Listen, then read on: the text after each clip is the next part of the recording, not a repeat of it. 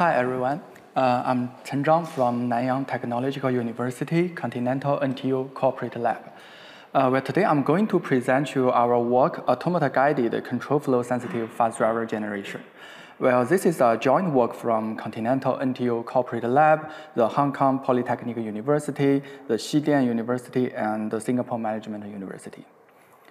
Well, first, let me briefly introduce the process and the characteristics of fuzzing. Well, the left part of the slide shows the basic process of fuzzing. Fuzzers repeatedly feed the randomly mutated input into the target program and monitors its execution and collect coverage feedback, try to improving its testing performance. We could notice that throughout the testing process, the fuzzing has a strong requirement that the target is executable. So this is not always be satisfied in the real-world testing scenarios. Particularly, there are much code bases are provided as library APIs. So in this case, fuzz drivers has to be composed for effectively testing the libraries. So besides the quality, aka the correctness and the robustness of the fuzz driver significantly matters for the testing quality. Well, in industrial, there are practical needs for generating fuzz drivers. For example, Google has built and maintained a project called OSS Fuzz, providing a global fuzz driver fuzz driver framework for fuzzing the infrastructures of the modern code bases, such as some libraries providing the fundamental functionalities. So as we can see, in the past 7 years, there are more than hundreds of the contributors. They are trying to create and maintain the fuzz drivers for hundreds of projects, and in total, till now, they have found around at least tens of thousands of the bugs based on these drivers.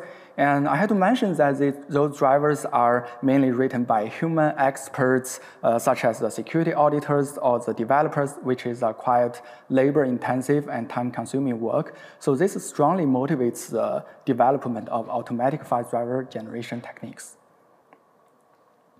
Well, let us zoom into an example fuzz driver of the library APIs. So as shown in the slide, there is an API function called parse PDF. Well, a typical fuzz driver of this kind of API can be the following. It first parses the input.pdf, and then it got a parsed PDF object. Using this object, it can iterate all the pages inside the PDF and renders each page for trying to reach more testing of the program behaviors. So there are some existing research works targeting automatically generating fuzz drivers, such as Zheng, Fudge, APCraft, Winnie, Intelligent, etc. Well, given an API which needs a fuzz driver, their methods mostly follow a paradigm which has a learn and synthesize workflow. This means that the API usage contained inside the example programs, they will first be learned, such as learn from their static or dynamic analysis results, and then the learned usage are used to synthesize the fuzz drivers.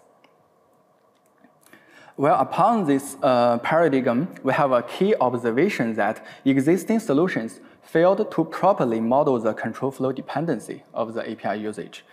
Specifically, existing usage models include the API sequence graph, some data dependency tree, and some object lifecycle thing, etc. However, none of them can properly describe some like the common control flow structures like the conditional branches and loops. Well, however, these structures are critical components for the API usage. For example, if you want to call an API, perhaps you can only call it under certain conditions, or you need to check the return status of some API to determine whether you need to continue the execution of the following APIs or not.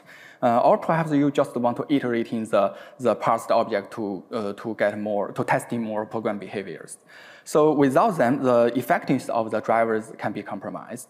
So based on this observation, we decide to use a more descriptive usage model. We picked the automata.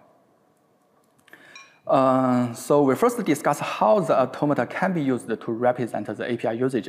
We're starting from the API sequences and the conditional branches. So as shown in the top left side of the slide, there is an example code shown for PDF-related APIs.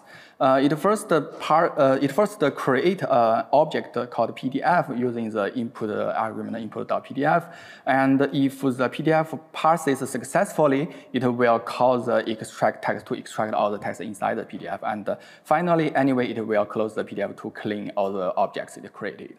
So to turn that example into automata, the key here is to properly define the meaning of the events inside the automata.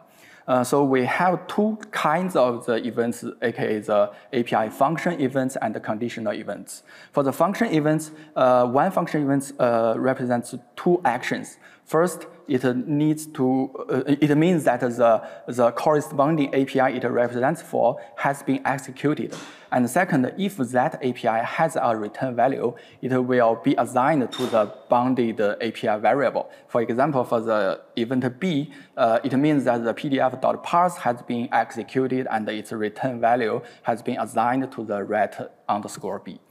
Well, for the condition events, it mainly means that the satisfaction of certain Boolean expression composed by the return variables. So, for example, the y and n are pairs of the condition events for the ret_B.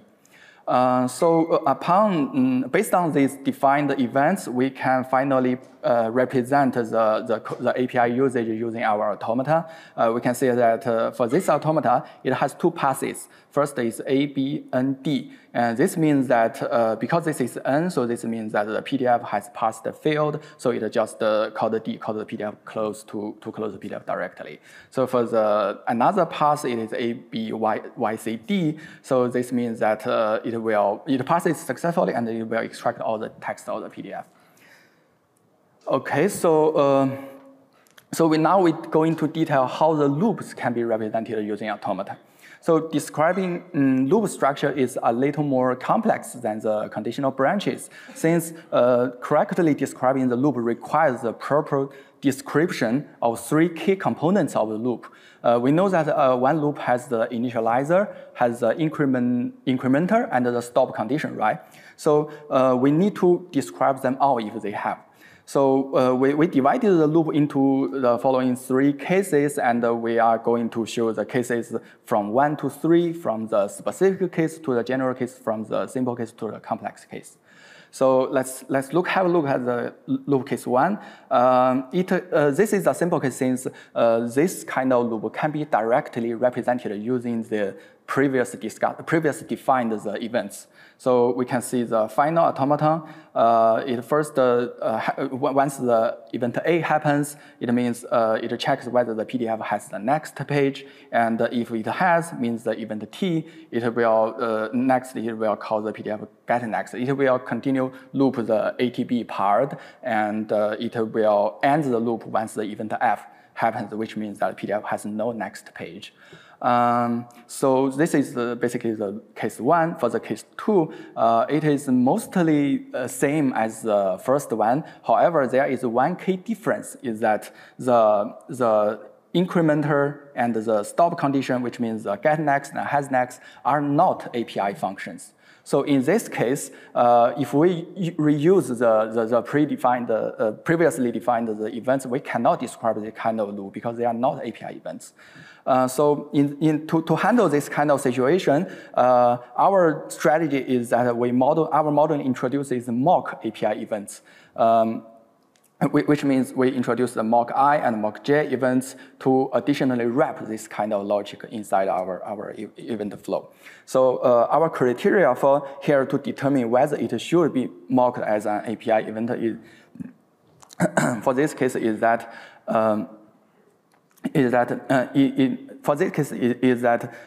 should be follows some common iterator interfaces. Like for example, for this case, the IT variable, we know that it is a return variable of an API function called the page iterator, and we checked its member function by checking its member function's name. So for the last case, in this case, this is a general case where all the three key components are involved to be described, and they are involved with the specific loop variable called the lowercase I. So in this case, we also handle it by introducing more mock API function events to properly record the data flow propagation of the loop variable I. So this is basically finished by using proper static analysis to identify the loop variable inside the loop, and this variable can be first identified, then its related data flow propagation relation can be recognized and wrapped as events. Well, till now, we have established the automata-based modeling of the control flow structures. Upon this modeling, our work established an automata-guided framework for the learn and synthesize process, where there are three key components in our technical design. First, we designed a static analysis-based extraction algorithm, which extracts the usage automata from the example programs using the static analysis. Well, note that these extracted automata are raw automata, which means that they can contain incorrect usage and they can contain duplicate usages. Therefore, we introduce a distillation component to denoise and deduplicate them, and finally merge the distilled ones into one unified automata.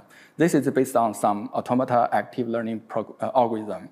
And finally, to use that unified usage automaton, we propose some utilization component to more effectively use the learned automata to guide the fuzzing.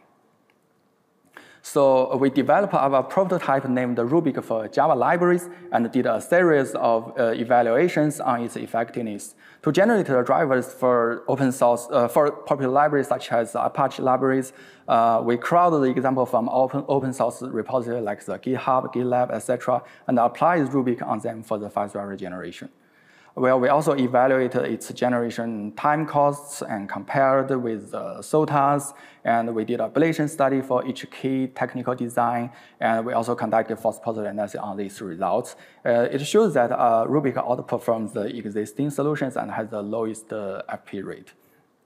Well, finally, we applied Rubik on new bugs hunting. The bugs it found has successfully exploited multiple popular Android apps. And you can find more detail about the tool and about the work from its website and the GitHub repo. So this is all for the presentation, and thank you for your attention.